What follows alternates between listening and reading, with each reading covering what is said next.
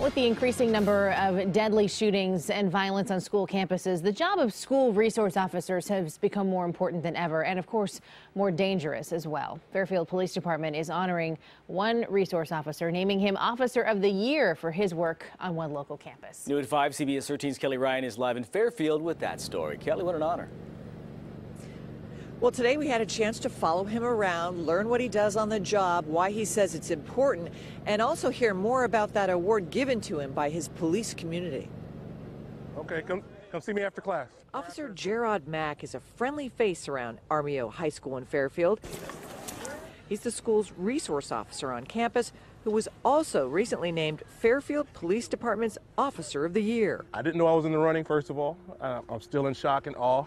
Thank you. The good-natured Officer Mack's work on campus was part of the reason for the prestigious award. He's very interested in not just policing the school, but really creating relationships. Relationships with students who have come to trust and rely on him. Nobody's gonna come and harm us, because, you know, look at him. Look at his smile. Look at him. That's a beautiful smile. It's been an inspiration to me, always kept me in check, made the school actually a better place and a safer place. As more schools across the nation deal with deadly campus shootings, school resource officers like Officer Mack are assigned to keep a close watch on campus, stepping in as a trained and armed police officer when needed. The first thing is safety, and that's safety of the students, the teachers, the parents, everyone here on the campus. But Officer Mack does more than assure a safe environment. He buys snacks for students he worries may not have money for food. If you're hungry and you don't have any food, come get a couple of them. He says it is the bridge building he does with students that can prevent violence before it happens.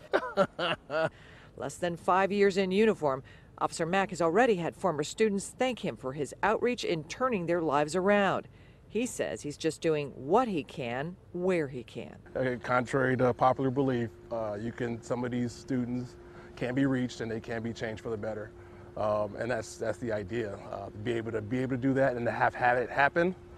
That's why I come to work every day. Now, Officer Mack says he's received a few plaques for his award, but he says his greatest award is helping students reach their success. Towering figure in more ways than one. Thanks for introducing us to him. Good job. Kelly, thanks. All right, tonight.